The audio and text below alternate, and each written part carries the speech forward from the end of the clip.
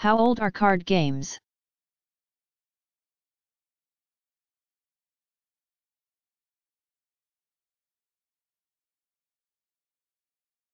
Card games are believed to have originated in China in about a.D. 800. By the late 1200s, cards had made their way to Italy. Perhaps carried aboard merchant ships, and from there spread to other parts of Europe. The present-day variety of four suits, hearts, diamonds, clubs, and spades was adopted in France during the 1500s.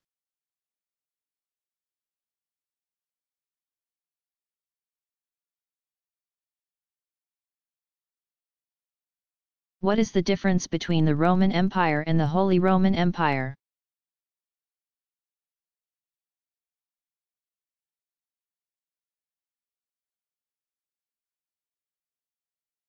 Roughly 4.5 centuries separated the two empires, both of which were comprised of vast regions of Western and Central Europe. The Roman Empire was established in 27 BC, when Augustus, also known as Octavian, 63 B.Ca.D. 14. The grandnephew, adopted son, and chosen heir of Julius Caesar, 100 to 44 BC. Became emperor. His reign lasted until AD 476, when Rome fell to Germanic tribes. The Holy Roman Empire, HRE, began in the mid-900s AD, when Otto I, 912 to 973, of Germany gained control of most of northern and central Italy. Pope John XII, c. 937 to 964, crowned Otto emperor in 962. In the 1200s, the area of power officially became known as the Holy Roman Empire. The HRE was dismantled July 12, 1806, in the Confederation of the Rhine, which brought most of the German states under French domination, the result of the Napoleonic Wars. But even after Napoleon Bonaparte, 1769 to 1821, was permanently ousted as head of France in 1815.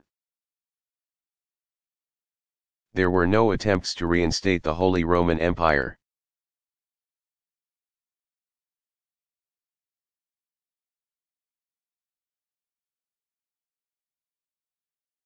What is the doctrine of idols?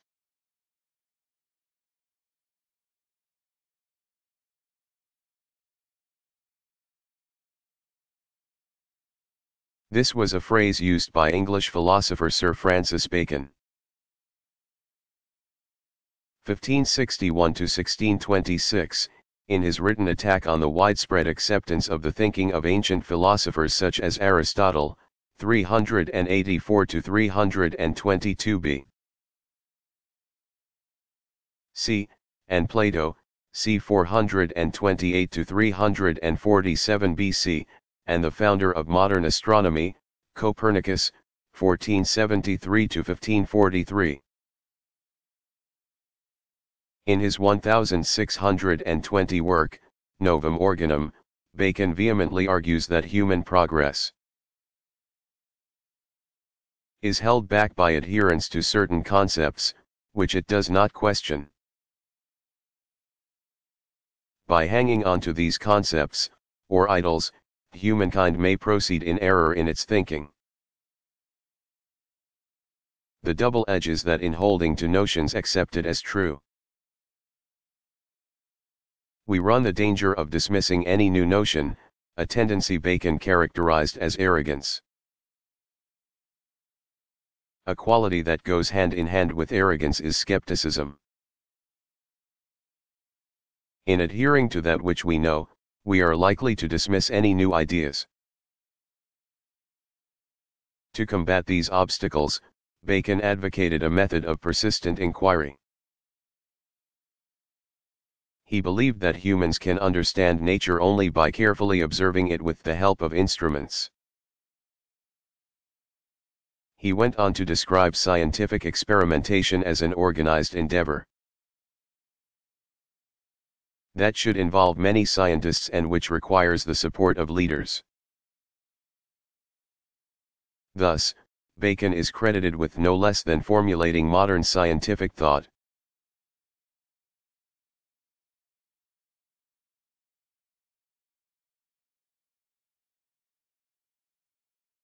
Which Van Eyck, Hubert or Jan painted the Ghent altarpiece?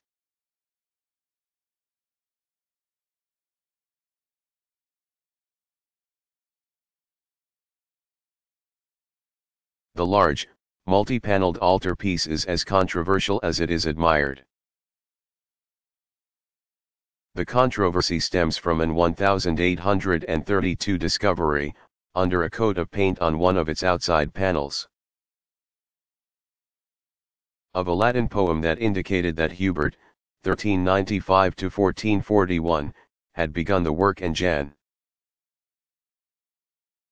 c. 1370 to 1426, had completed it.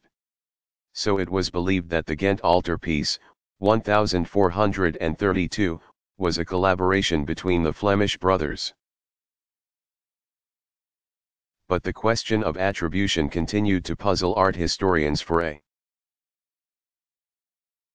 century and a half, as attempts to assign different parts of the polyptych multi-paneled work to either of the brothers failed to gain acceptance. One art historian suggested that Hubert may not have been a painter at all, but rather a sculptor. This theory posited that Hubert's contribution was only in crafting the frames from which the paintings had been removed in 1566 and which were subsequently lost. However, scholars seem to have now reached the consensus that Hubert was largely responsible for the design of the altarpiece and for much of its execution, while Jan was the designer and painter of most of the figures. This elaborate altarpiece, which is composed of 20 folding panels, was typical of Northern European art during the Middle Ages, 500-1350. However, both Van Eyck's contributed to the flowering of Renaissance art in Northern Europe as well. In Jan's works, which are finely detailed and ornamental, he was originally a miniaturist and illuminator. The progression from medieval to Renaissance art can be seen. In particular, his painting Man in a Red Turban, 1433, which may be a self-portrait, marks an important step in the humanization of art. Prior to this, the artist's subjects had been religious in nature. Here the painting is simply a record of a living individual. This kind of portraiture began to multiply as artists and patrons alike became increasingly interested in the reality revealed by them. Through such portraits, man began to confront himself rather than the otherworldly anonymity of the Middle Ages. Renaissance art in Italy as well as in Northern Europe marks the climax of the slow but mighty process that brings man's eyes down from the supernatural to the natural world, Gardner's art through the ages.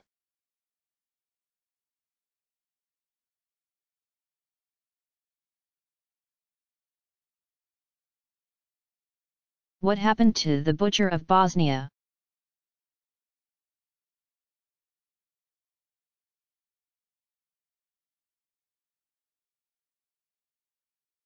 During the Bosnian War, Radovan Karadzic, 1945, the former president of the Serb Republic and commander of its armed forces, earned himself the ignominious nickname the Butcher of Bosnia for directing the massacres and mass victimization of enemies, many of them Muslims. Following the war, the United Nations International Court Tribunal for the former Yugoslavia, ICTY,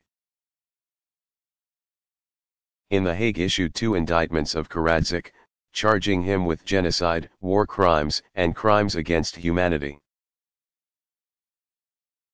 Karadzic disappeared in 1996 and was still at large in spring 2005. There were warrants for his arrest. In early December 1998, North Atlantic Treaty Organization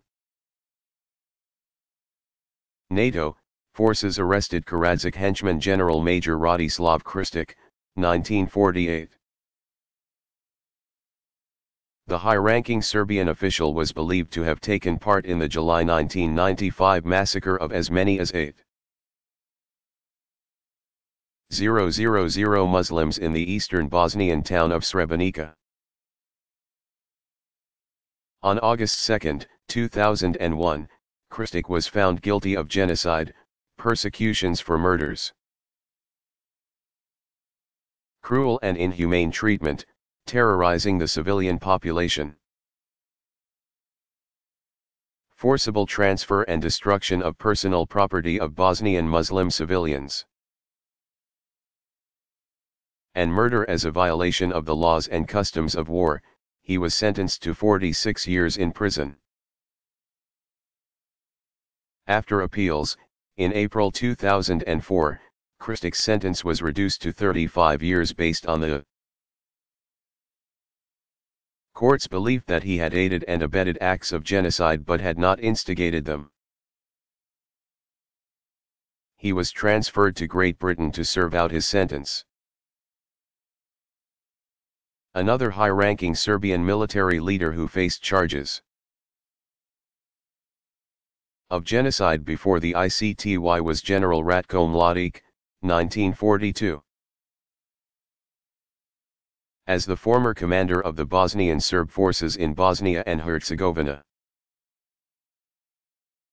Mladic was considered responsible for the serious breaches of international humanitarian law committed by the Bosnian Serb forces between May 1992 and July 1995, including the massacre at Srebrenica. His indictment also included charges of war crimes and crimes against humanity. He was still wanted in spring 2005.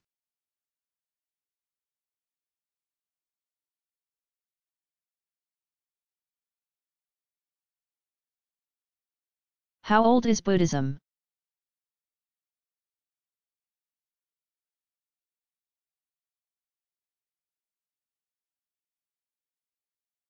One of the great Asian religions, Buddhism dates back to ancient times.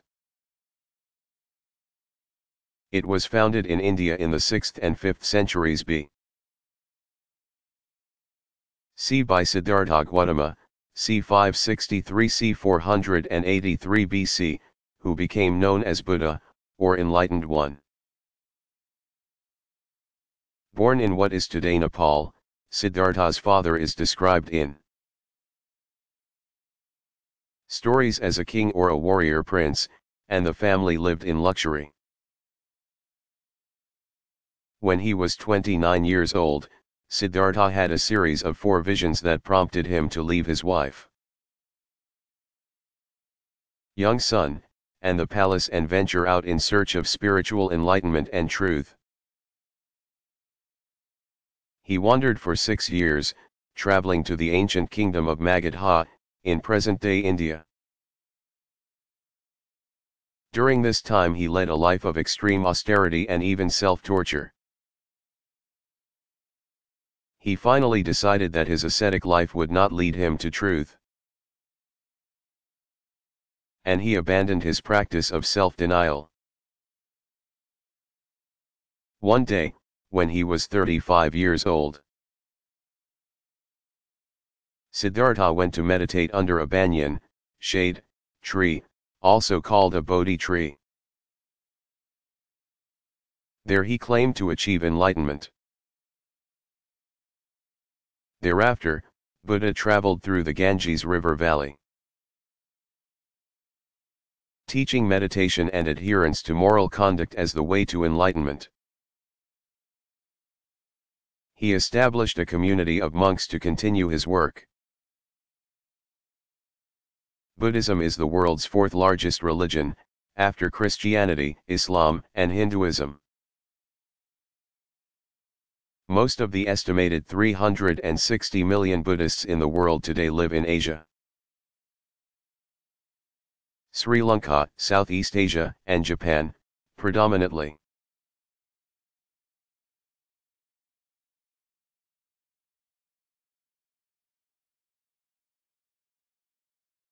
How old is the British Parliament?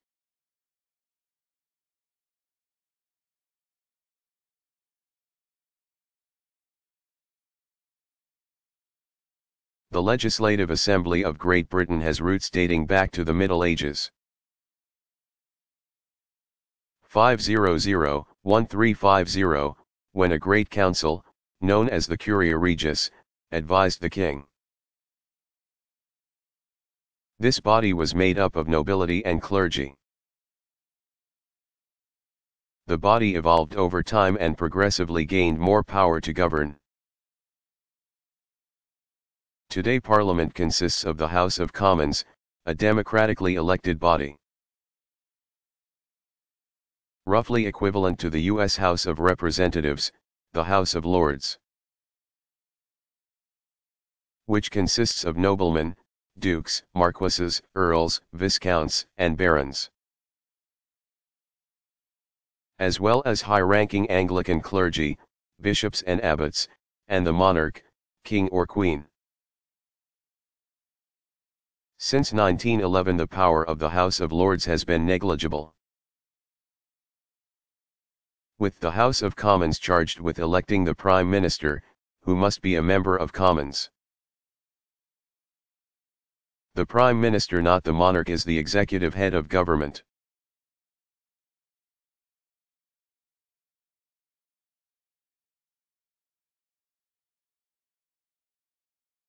What is the legacy of ancient Rome?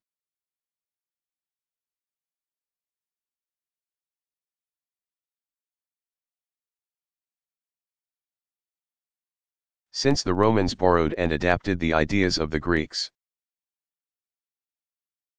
with whom they had come into contact about 300 B.C. and later conquered in 146 BC, the culture of ancient Rome is sometimes called Greco-Roman. Over the course of centuries, Romans spread their ideas throughout their vast empire. They also developed a legal code, which outlined basic principles while remaining flexible enough that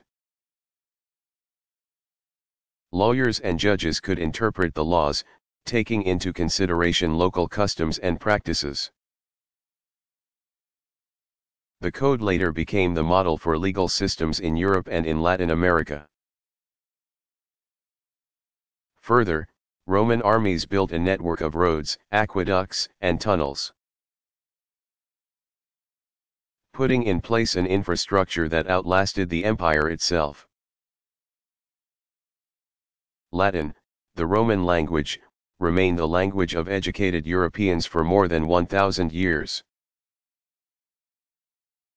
While the Latin-based, or Romance, languages of Italian, French, and Spanish took over everyday communication.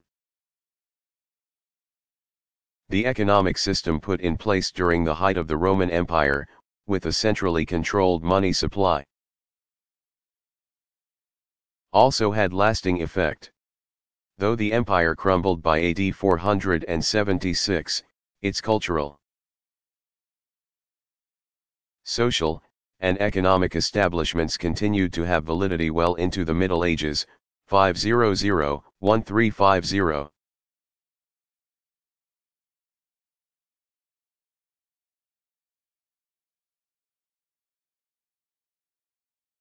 Why do music historians talk about before Bach and after Bach?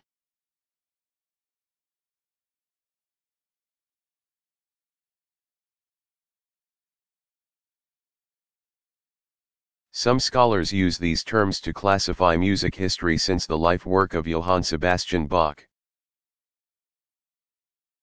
1685 to 1750 was so substantial, consisting of some 1,100 works, and has had lasting and profound influence on music composition. While he was not famous during his lifetime and had disagreements with employers throughout his career, J.S. Bach's works and innovations in many ways defined music as people now know it. The tempered scale is among his inventions, and he initiated a keyboard technique that is considered standard today. Chronologically, J.S. Bach marks the end of the prolific and variegated Baroque era,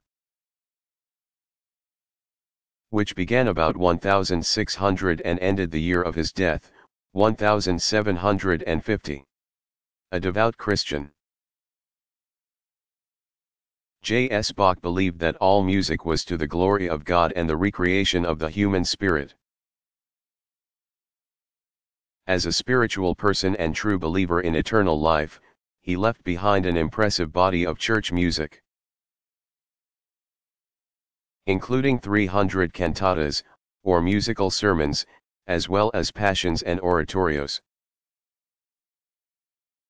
As a devoted family man who believed all his children were born musicians,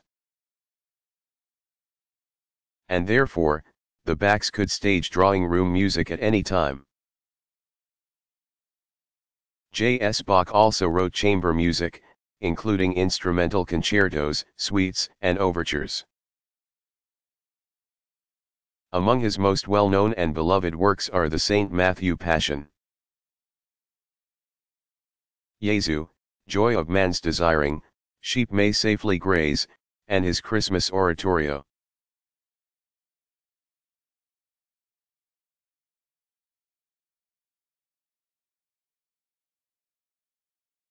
When was the first human organ transplant?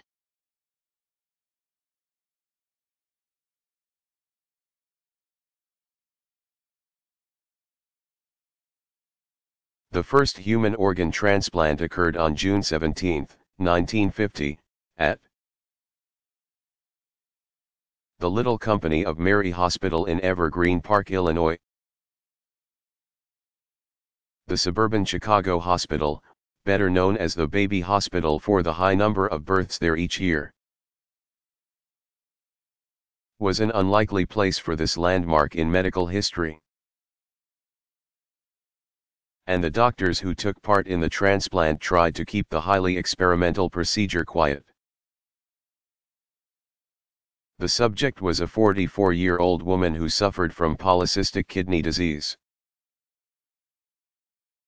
She received a donor organ, a kidney, from a cadaver, making the procedure even more controversial for the Catholic hospital. At the time, the Church was opposed to the idea that tissue could be taken from a dead person and put into a living person, and that the tissue would then come to life again. But the three doctors who performed the procedure had the confidence and trust of the sisters running the hospital. Doctors James W. West, Richard H. Lawler, and Raymond P. Murphy were surgeons on the faculty at Loyola Strict School of Medicine and the Cook County Hospital, but also practiced at Little Company of Mary. The operation was the last resort for the patient, who had seen her mother, sister, and uncle die from the same disease. Word leaked about the operation, and several days after the procedure, when the patient was doing well, the hospital and doctors went public with their breakthrough, making headlines around the world. The transplanted kidney functioned in the patient for about 6 weeks, enough time for her other kidney to begin working again. She lived another 5 years before finally succumbing to the disease. On December 23, 1954, Harvard University physicians led by Surgeon Joseph E. Murray, 1919, performed the world's first successful transplant from a living donor. The patient's identical twin brother. The operation took place at Peter Bent Brigham Hospital, now Brigham and Women's Hospital. Since the patient and the donor had the same genetic makeup, organ rejection was not an issue. The procedure saved the patient's life, and the well-publicized breakthrough immediately opened up the possibility for similar transplants between identical twins, as well as for the transplantation of other organs. Dr. Murray and other Harvard researchers continued working on the problem of rejection, eventually developing new drugs that reduce the possibility that a recipient would reject an organ from a non-relative. In 1990, Murray was awarded the Nobel Prize for his pioneering work. He shared the prize with his friend and colleague E. Donald Thomas, 1920, an innovator in bone marrow transplant. Today, tens of thousands of organs are transplanted each year in the United States. In October 2004, doctors performed the first organ transplant arranged and brokered over the Internet.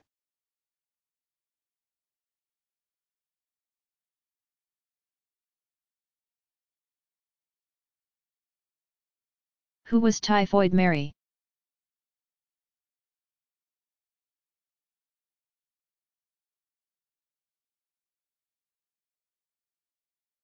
Typhoid Mary was the name given to Mary Mallon, c. 1870 to 1938, the first known carrier of typhoid fever in the United States. Though Mallon had recovered from the disease, as a cook in New York City area restaurants, she continued to spread typhoid fever germs to others, infecting more than 50 people between 1900 and 1915. The New York State Sanitation Department connected her to at least 6 typhoid fever outbreaks there. Officials finally and permanently institutionalized her in 1914 to prevent further spread of the acute infectious disease.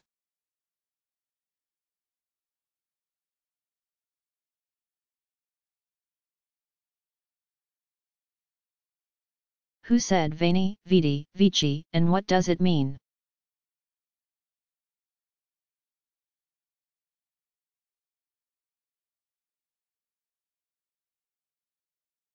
The famous words were written by Roman statesman and general Julius Caesar, 100-44 B.C., as he announced the victory of his army in Asia Minor in early August 47 BC. The extraordinarily concise message, which Caesar dispatched to Rome, means simply I came, I saw, I conquered. The general had defeated Pharnaces too, 63-47 BC. In a fight for control of Pontus, an ancient kingdom in Northeast Asia Minor. The brief but decisive battle took place near Zela, in present-day Turkey.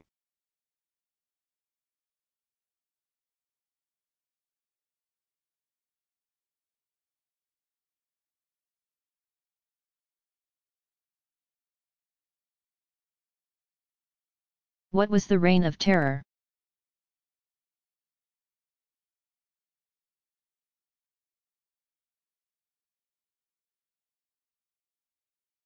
It refers to the short but bloody period in French history that began in 1793 and ended July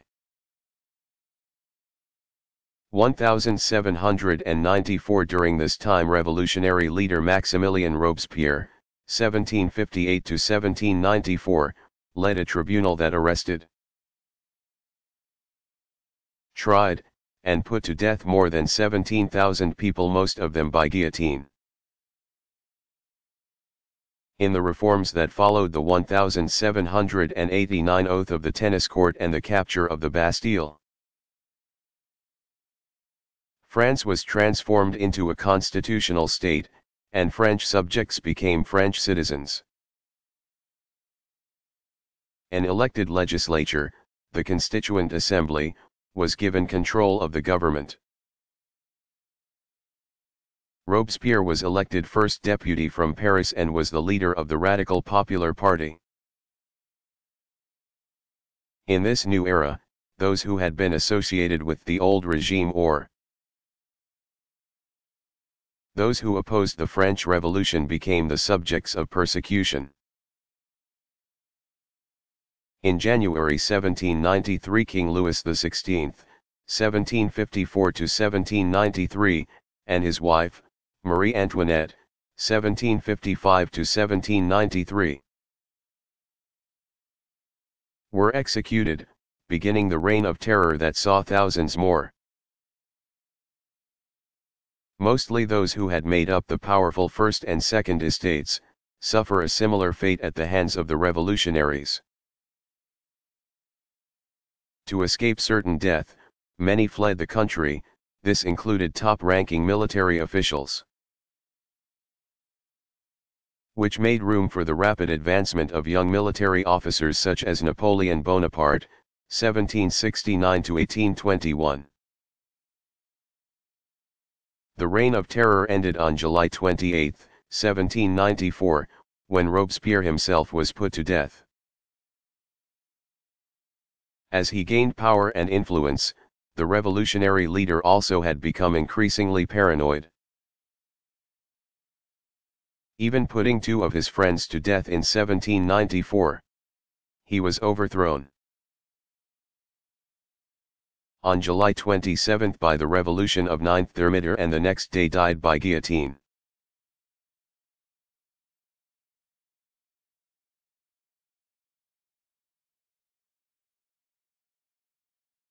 Who are the Leakeys?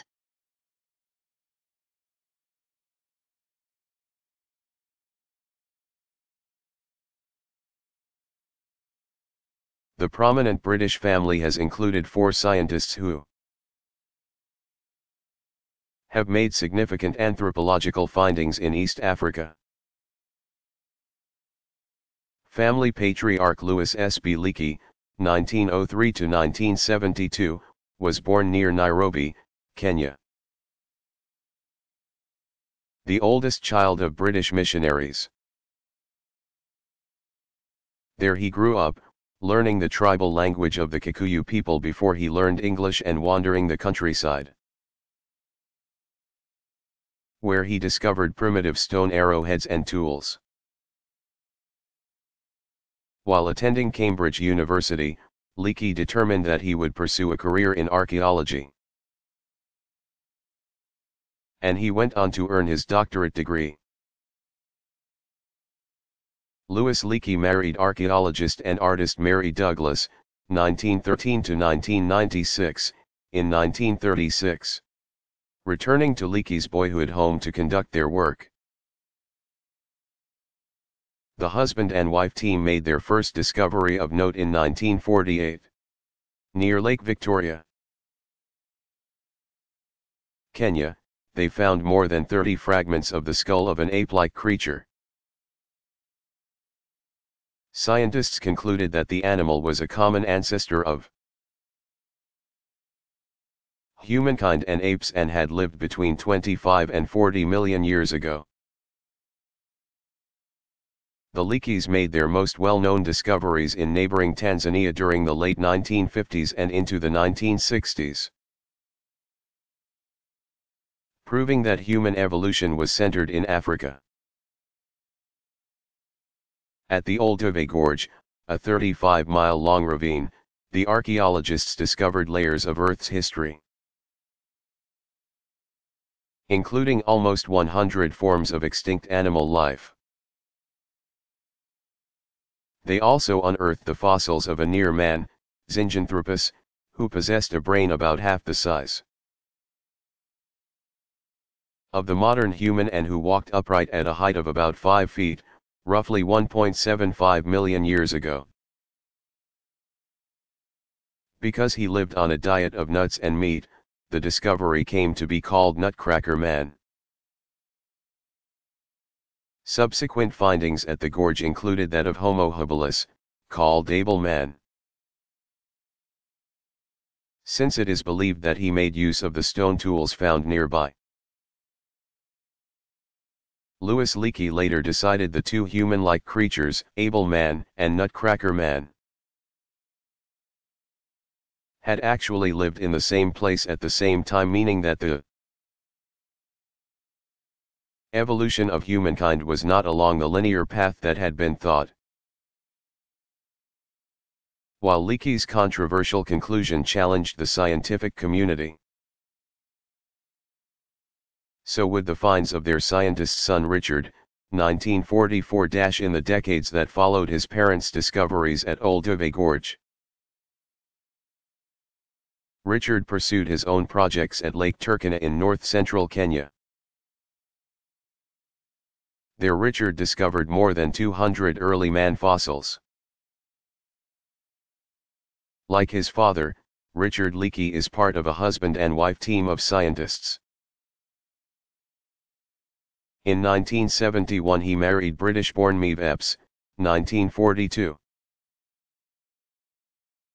A zoologist and paleontologist who had been hired by Louis Leakey in 1965 to work on his African digs. Together Richard and Maeve Leakey, along with American anthropologist Alan Walker, have discovered and identified some of the oldest known human-like fossils. In 1994 and 1995, near Lake Turkana, the team found prehistoric fossils, identified as Australopithecus anamnesis, human-like creatures that lived about 4 million years ago.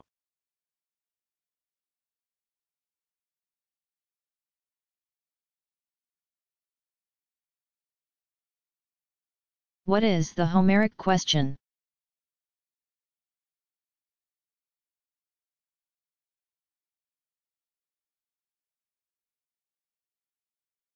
During the 18th and 19th centuries, scholars became involved in a debate, referred to as the Homeric question, about whether the Iliad and the Odyssey were written by the same author,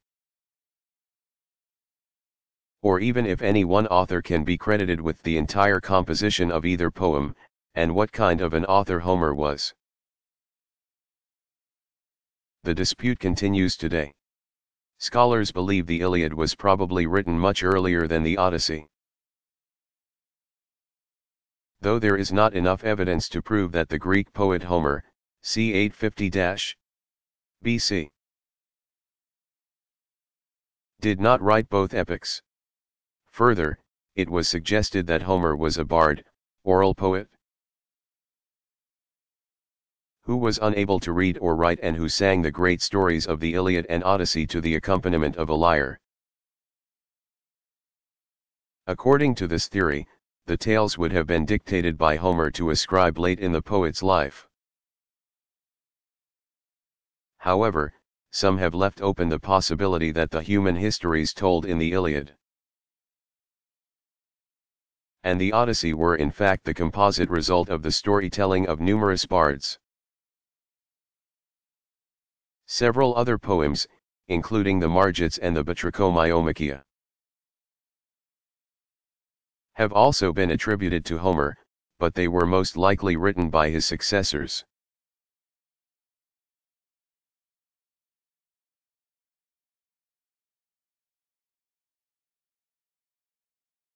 Why was John Paul II called the People's Pope?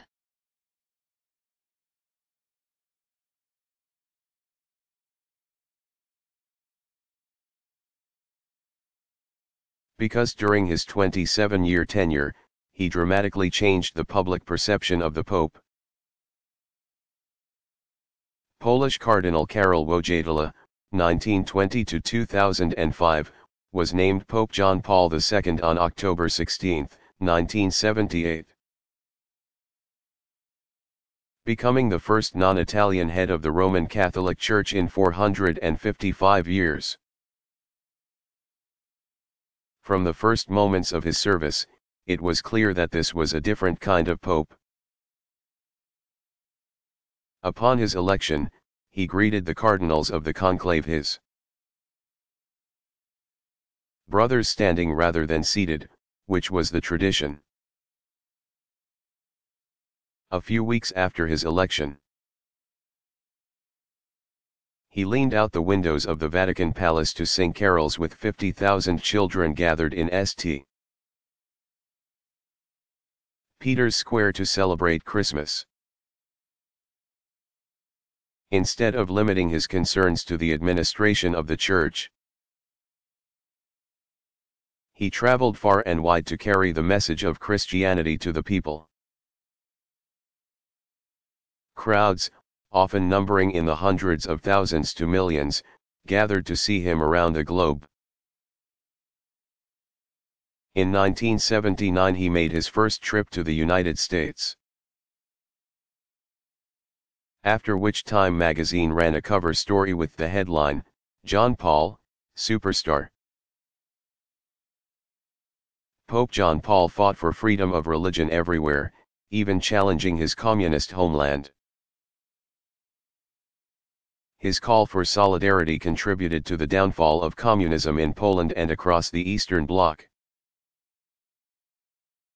He published regularly memoirs as well as books of prayers, lessons, meditations, and poetry. Despite his active ministry on the world stage, he remained a traditionalist, never wavering from the ages-old teachings of the Catholic Church. When he died on April 2, 2005, he was hailed both as a holy man and a man of peace by Christians and non-Christians alike.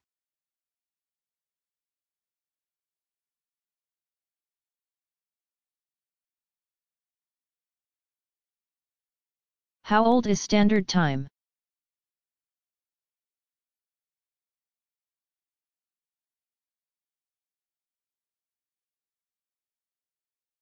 Standard Time was introduced in 1884, it was the outcome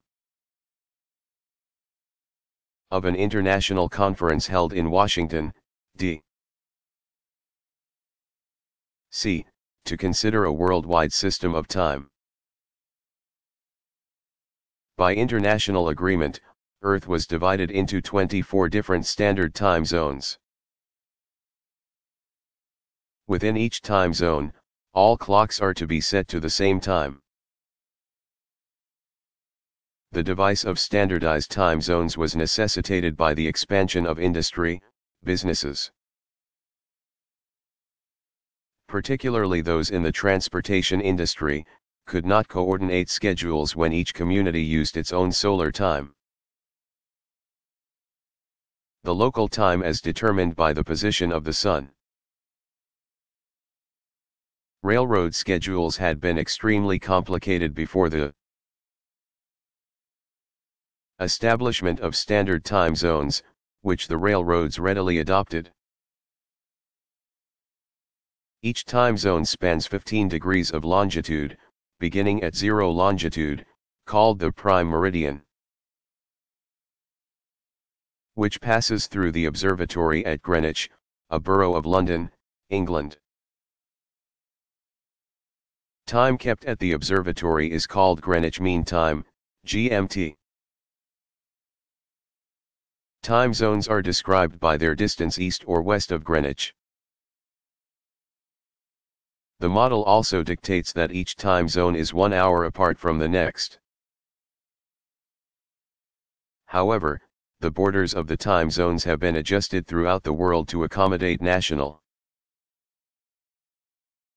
state, and provincial boundaries. The contiguous United States has 4 time zones: Eastern, Central, Mountain, and Pacific. Waters off the eastern seaboard are in the Atlantic time zone. Alaska, Hawaii, Samoa, Wake Island, and Guam each have their own time zones. Congress gave the Interstate Commerce Commission, ICC, authority to establish limits for U.S. time zones in 1918. This authority was transferred to the Department of Transportation, DOT, in 1967.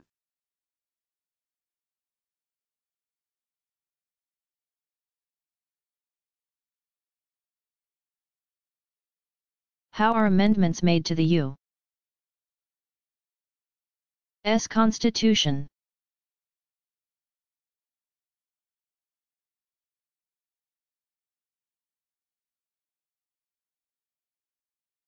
There are 2 paths that proposed amendments can take to become law. The first path is this: an amendment is proposed in Congress, 2/3 of both houses must then approve it. If they do not, then the proposal ends here, if approved in both houses of the U.S. Congress. The proposed amendment is sent to the legislatures, or conventions, of each state of the Union. 3/4 of all the state legislatures must then approve it. By whatever rules each state legislature uses, once 3/4 of the states approve it, the amendment is made. If 3/4 of the states do not approve it, the amendment fails to become law. The second path is this: the legislatures of 2/3 of the states ask for an amendment to be made to the U.S. Constitution. Congress then calls a convention to propose it. Then the proposed amendment becomes a law when it is ratified by the legislatures in 3/4 of the states. While this path has never been taken, it's an important provision nonetheless, since it allows for a popular state-based proposal to be considered.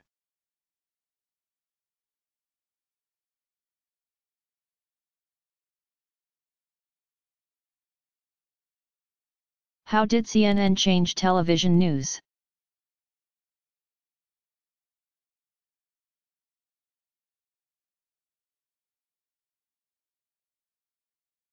When Ted Turner's cable news network, CNN, went on the air June 1, 1980, it was amid a fair amount of skepticism.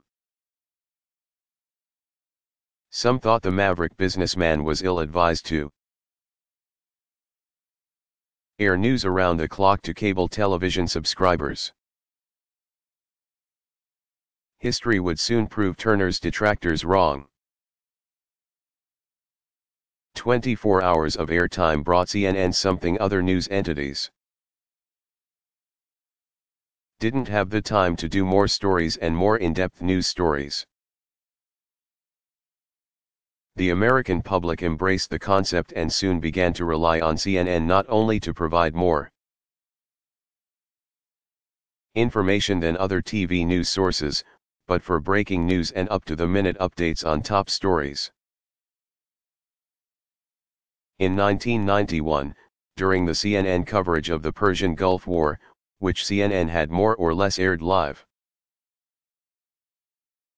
newspapers reported a phenomenon: Americans couldn't turn the news station off.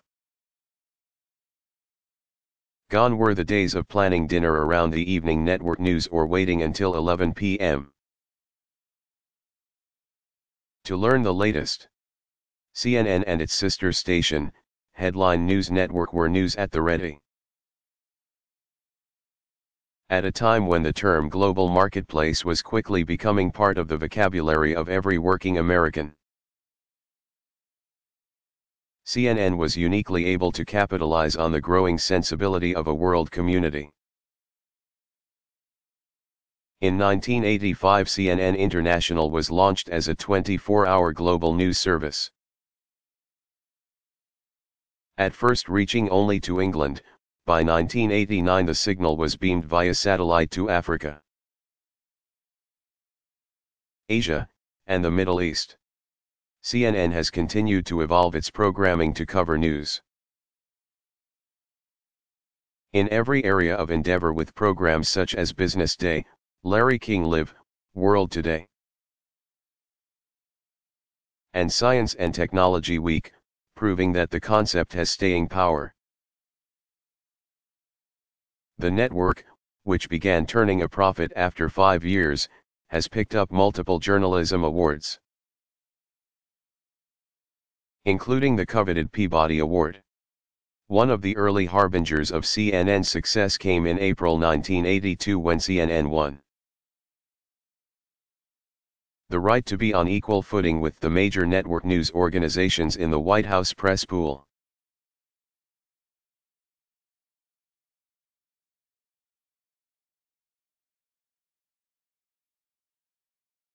When was the first university established in the West?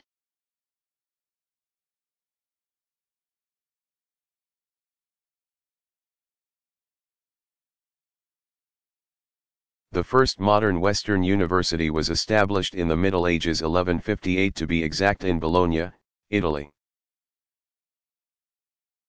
It was in that year that Frederick I, c. 1123 to 1190, Holy Roman Emperor, asserted his authority in Lombardy. He granted the first university charter for the University of Bologna, authorizing its students to organize the universities that were set up in Europe during the Middle Ages. 500-1350 were not necessarily places or groups of buildings, they were more often groups of scholars and students. The University of Paris, which today includes the renowned Sorbonne. The university's Liberal Arts and Sciences division, soon became the largest and most famous university in Europe. The Sorbonne itself was founded in 1250 as a school of theology.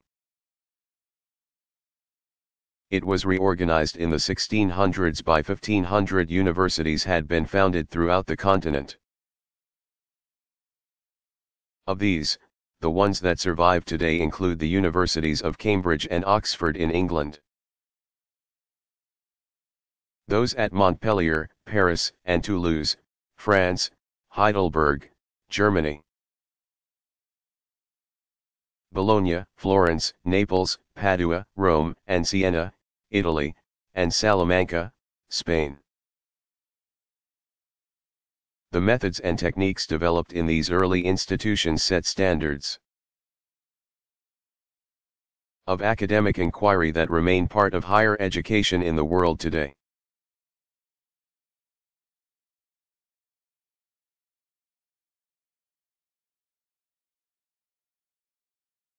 What is mercantilism?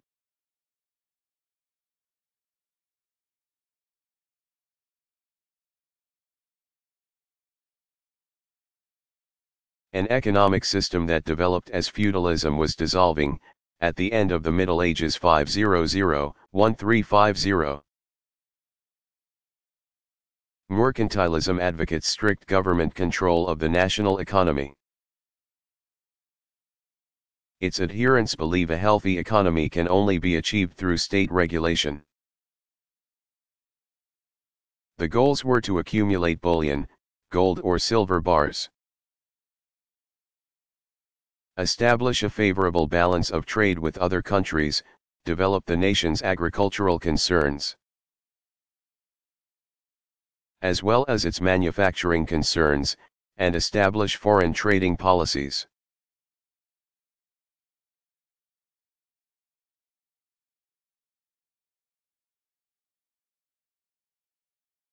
When was public broadcasting started?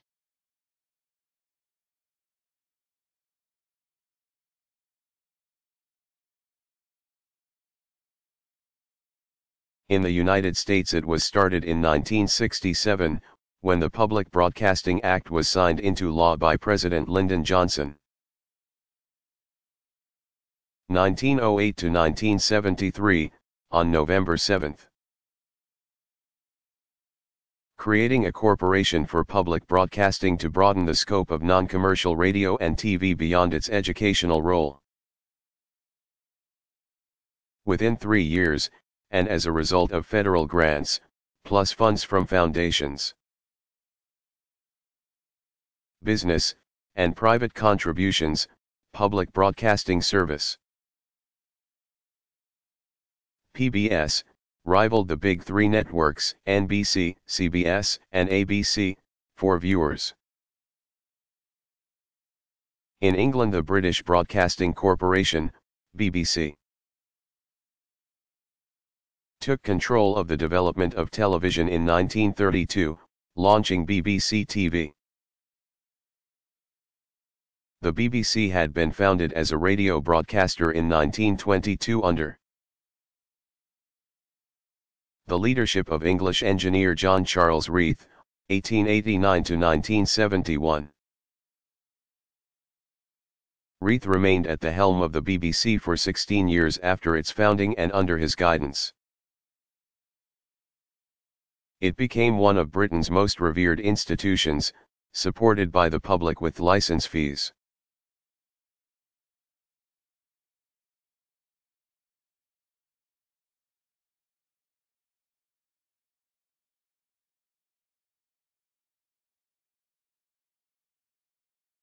What was Black Friday?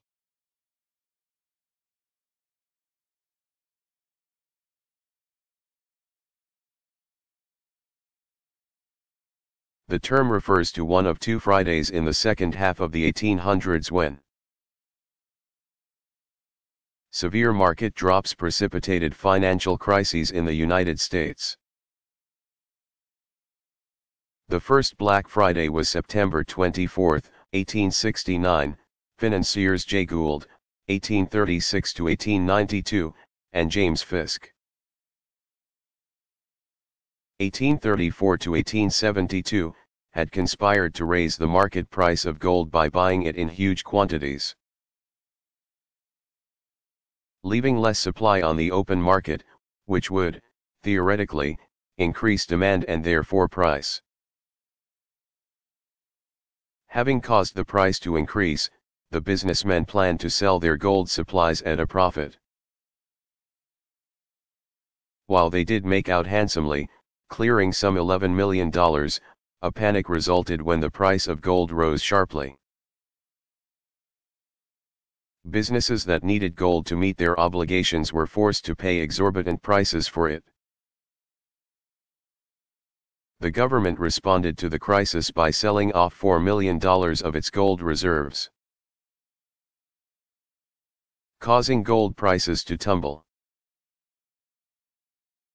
Speculators were hit hard, but Gould and Fisk came out unscathed,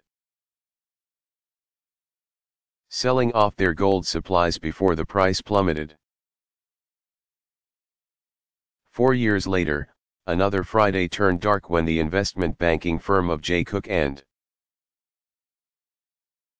Company failed after it had invested too heavily in railroad securities, which had since declined.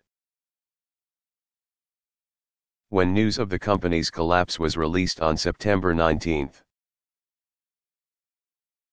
1873, it affected the entire stock market, and prices fell sharply. The so-called Panic of 1873 signaled the beginning of a depression that persisted through most of the 1870s.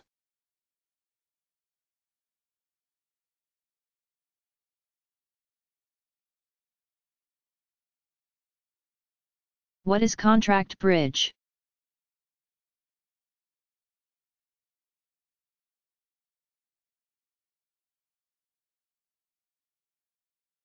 It's the game most people play when they play bridge. A card game for 4 players in 2 partnerships who bid to name the trump suit. The other kind of bridge is called auction bridge, which was invented in 1904 as a variation on the card game whist. Whist had been played since the early 16th century, if not longer. Auction bridge differs from contract bridge in that tricks made in excess of the contract are scored toward game, in contract bridge they are not. It's believed that contract bridge originated in 1926 when railroad heir and yachtsman Harold S. Vanderbilt, 1884 to 1970, invented the variation while on a Caribbean cruise. The game did not catch on until 1930, when Romanian-American contract bridge expert Eli Culbertson defeated Lieutenant Colonial W.T.M. Butler in a challenge match at London's Almack's Club. The match was highly publicized.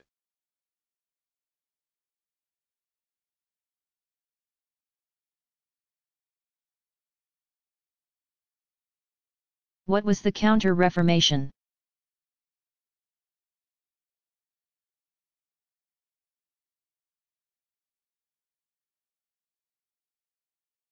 Also called the Catholic Reformation, it was the Roman Catholic Church's response to the Protestant Reformation of the 16th century. Some parishioners and members of the Roman Catholic clergy had already been calling for reforms within the Church for more than 2 centuries when in 1517 German monk and theology professor Martin Luther 1483 to 1546, nailed his 95 Theses to the door of the castle church at Wittenberg, Saxony, Germany. His theses attacked the doctrines and authority of the Church, sparking the Reformation. The movement's leaders, called Protestants because they protested against the Catholic Church, changed the religious landscape of Europe by creating new Christian churches. But a movement to make changes inside the Catholic Church also began. The turning point came in 1534 when Paul III, 1468 to 1549, became Pope. Realizing that the Church must respond to what it viewed as a religious crisis, Pope Paul convened the Council of Trent, in Italy, which was charged with reviewing all aspects of religious life. The ecumenical group met from 1545 to 1547, 1551 to 1552, and 1562 to 1563. And out of those deliberations emerged the modern Catholic Church. The Counter-Reformation was aided by a group of priests and brothers known as the Jesuits.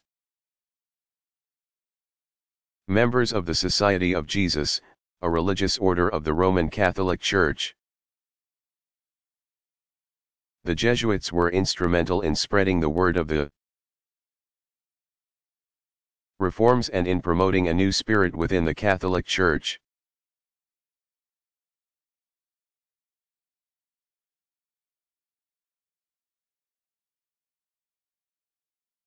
How could so many people, Hutus, have participated in the mass cleansing?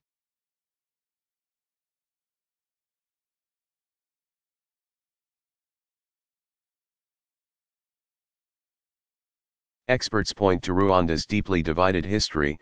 The rivalry between Hutus and Tutsis dates back hundreds of years since the Tutsis first arrived in the Central African region in the 14th century.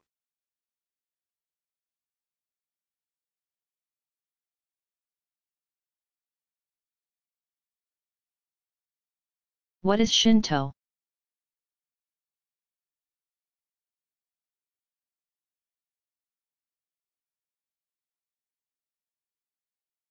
Shinto is the dominant religion of Japan.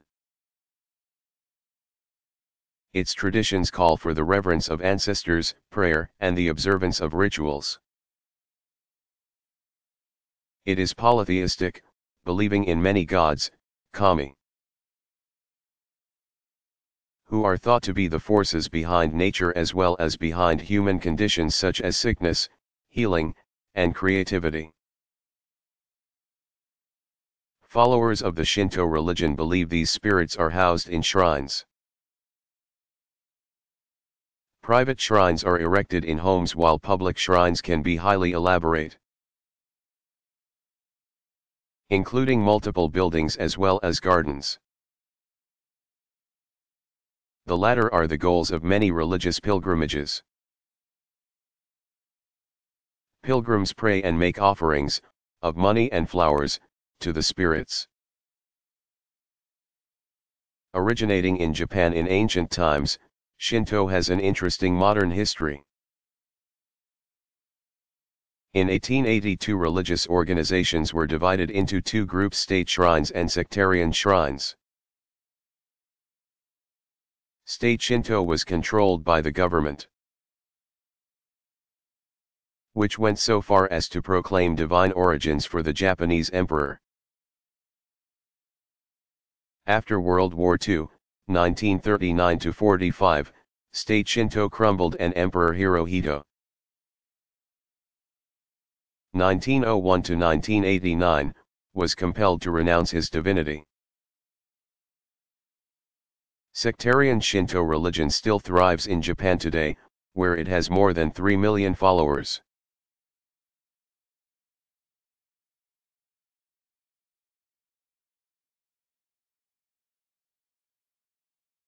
What was the lasting effect of the Clarence Earl Gideon trials?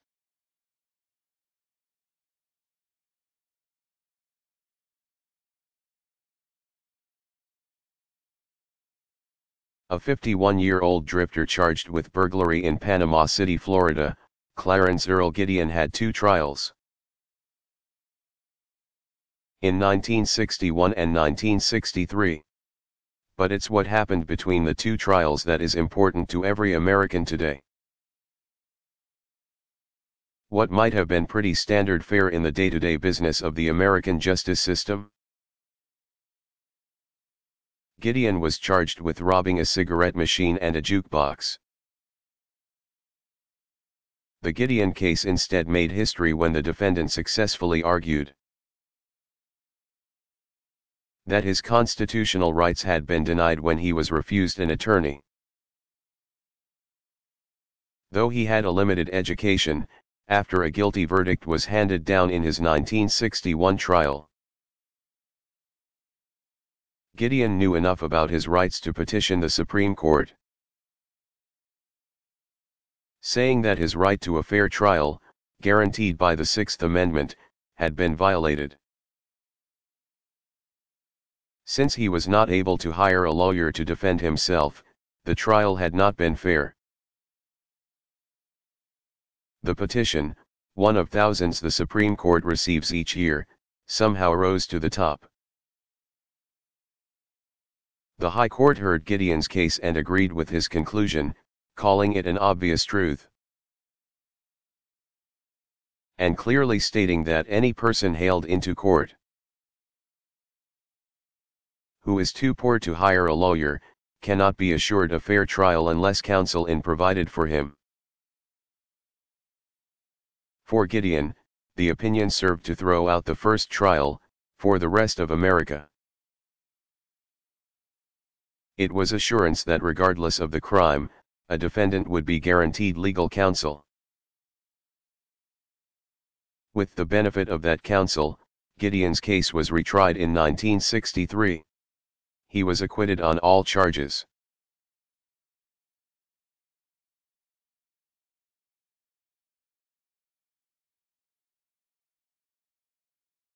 How old is the Great Wall of China?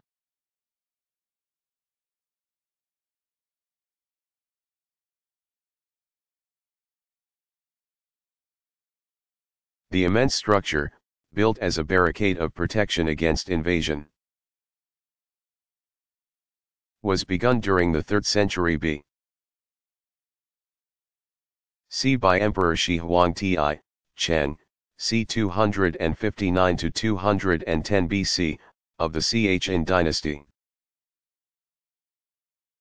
and was expanded over the course of succeeding centuries. The wall stretches 1,500 miles, ranges in height between 20 to 50 feet, and is between 15 and 25 feet thick. In the 13th century, the wall was penetrated when Mongols conquered China, expanding their empire across all of Asia.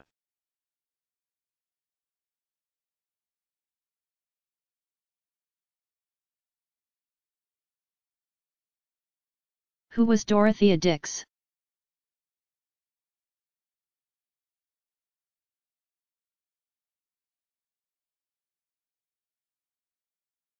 Dorothea Lindy Dix, 1802 to 1887, was a philanthropist and among the first American women to become active in social reform. Having been headmistress of her own school for girls in Boston from 1821 to 1836, in 1841 Dix toured Massachusetts state correctional institutions, where she was shocked to see deplorable treatment of the mentally ill. Thereafter Dix became an impassioned advocate for the mentally ill, leading a drive to build hospitals for the specialized care of those afflicted with mental illnesses. Dix appealed to the consciences of legislators and philanthropists. She was successful in establishing mental hospitals throughout the United States, Canada, and Europe, many of which still bear her name. Dix's campaign for humane treatment of the mentally ill transformed American attitudes and institutions in the 2 decades that led up to the Civil War, 1861 to 65. During the war she acted as superintendent of the U.S. Army nurses. She also worked to improve prison conditions during her lifetime.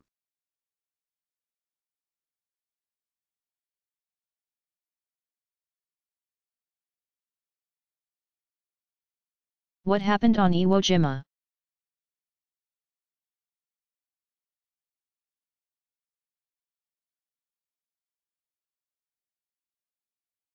During the month of February 1945, Allied forces and the Japanese fought for control of Iwo Jima,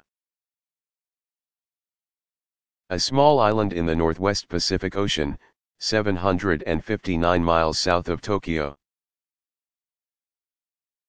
Japan was using Iwo Jima as a base from which to launch air attacks on U.S. bombers in the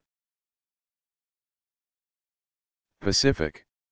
Capturing the island from the Japanese became a key objective for the United States. On February 19, 1945, the 4th and 5th U.S. Marine Divisions invaded the island. Fighting over the next several days claimed more than 6,000 U.S. troops. On the morning of February 23, after a rigorous climb to the top of Mount Suribachi, Iwo Jima's 550-foot inactive volcano,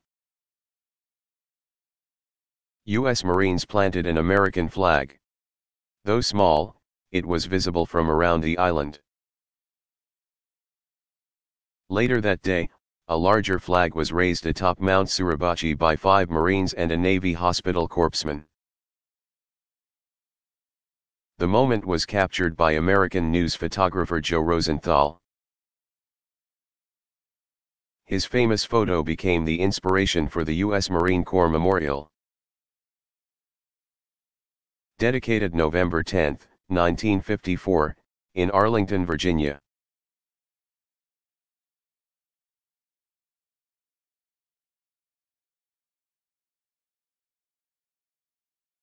What did immigrants experience at Ellis Island?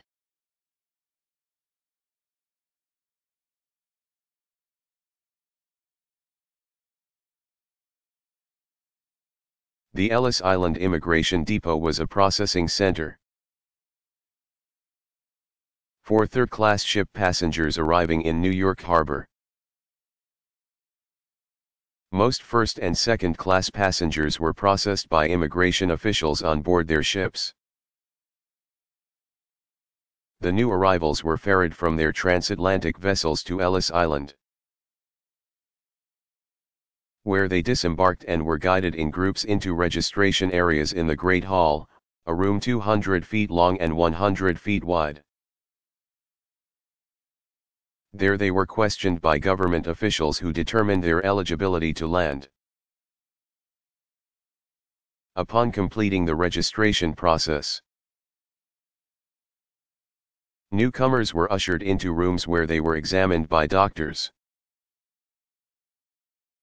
The processing was extremely businesslike to the point of being dehumanizing. Processing typically took between 3 and 5 hours. An estimated 98% of those arriving at Ellis Island were allowed into the country. The remaining 2% were turned back for medical reasons, as U.S. health officials tried to keep out infectious diseases, or for reasons of insanity or criminal record. Other facilities at the Ellis Island Immigration Station included showers that could accommodate as many as 8,000 bathers a day, restaurants, railroad ticket offices, a laundry, and a hospital. At its peak, the Ellis Island Station processed some 5,000 immigrants and non-immigrating aliens, visitors, daily.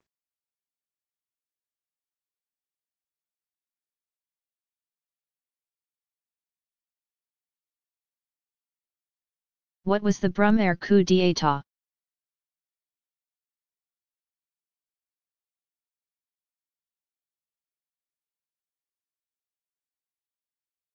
It was the overthrow on November 9, 1799, of the French revolutionary government.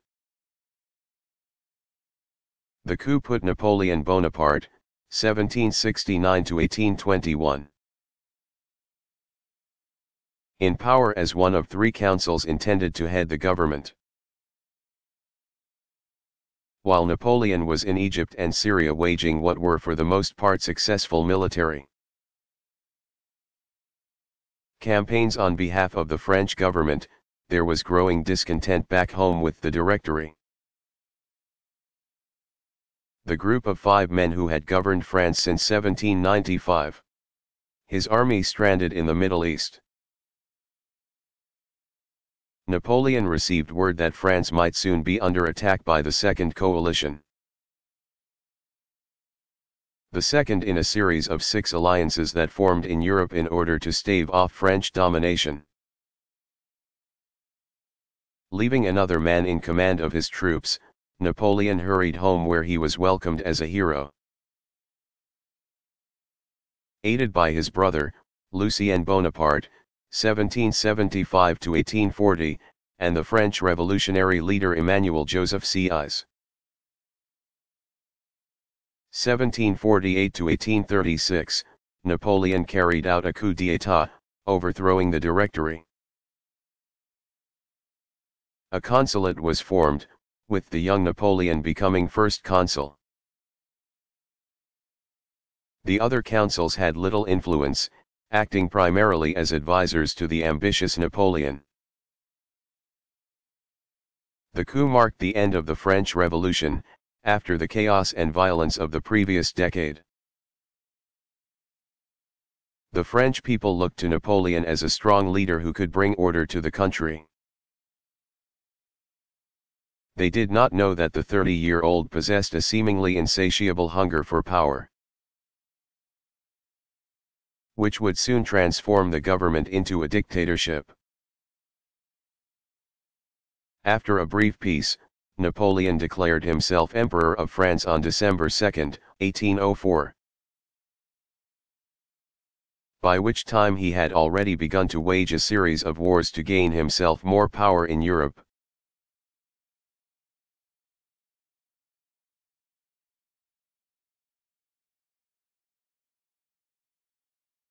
What was the first national government?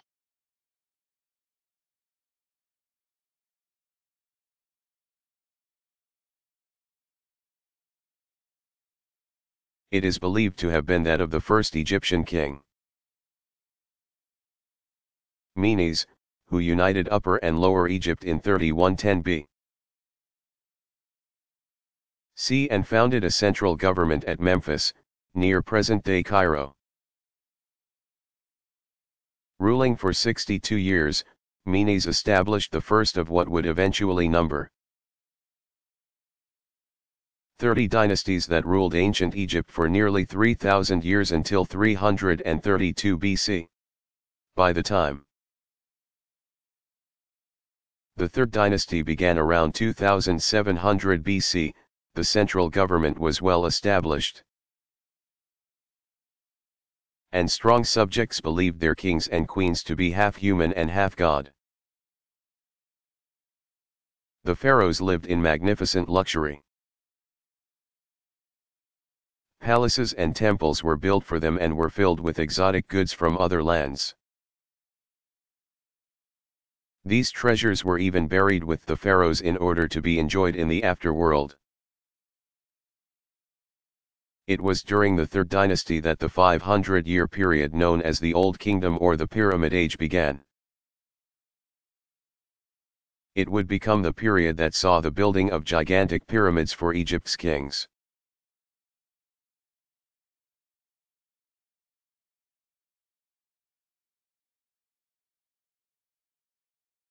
What is a prophet?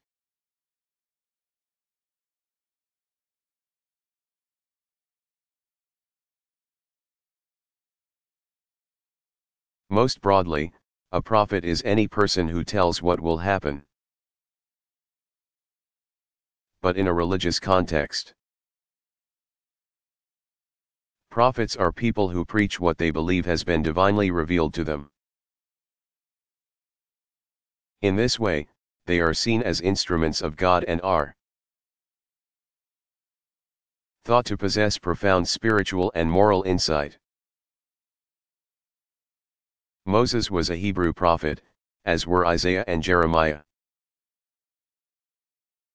among others. Muhammad was an Islamic prophet, and Christians regard Jesus as a prophet. The Bible, Old Testament, also warns of false prophets. In other words, prophets who do not speak the truth. For example, Deuteronomy 13:1-3 says, "Should a prophet or a peddler of dreams appear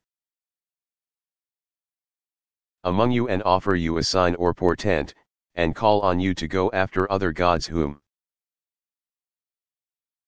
you have not known and to worship them, of not heed the words of that prophet or dreamer."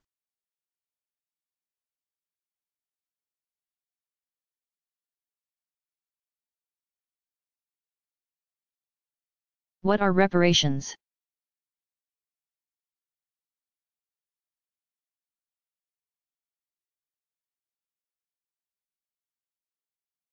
Reparations are payments or other compensations made to a group of people who have been wronged or injured.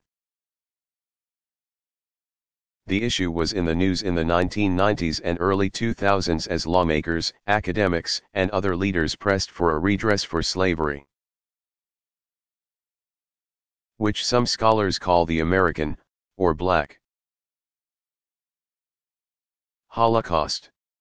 The precedents for making reparations were several. The German government made reparations to survivors and families of victims of the Nazi Holocaust, and the American government made reparations to Japanese Americans who had been interned during World War II. 1939-45, as well as to Native Americans, for damages done to them. The recent discussion of reparations began in 1989, when U.S. Representative John Conyers, Michigan, introduced a bill, H.R. 40, in Congress to establish a commission to examine the institution of slavery, and economic discrimination against African Americans and, if so determined, to make recommendations to the Congress on appropriate remedies. As the idea of reparations gained currency in the American public in the 1990s, supporters argued that redress for slavery would help heal the open wound of race relations and would compensate the descendants of slaves whose ancestors' work had helped build the national economy. They further argued that slavery resulted in long-term discrimination that beleaguered black Americans. They were the victims of a centuries-old government-sanctioned system that established a legacy of race-based injustices. African-American activist and author Randall Robinson explained it this way.